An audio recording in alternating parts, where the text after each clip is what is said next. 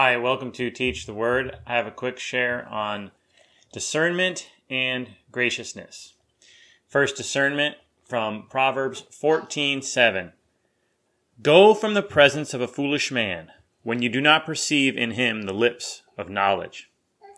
And then from Ecclesiastes 7:21 and 22, graciousness.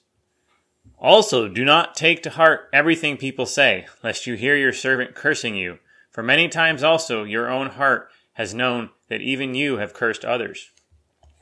Heavenly Father, please help us to be a wise and discerning people who has understanding of where there is foolishness and folly being spoken. But Lord, help us to be a gracious people that extends the grace you would extend to others when they say things amiss.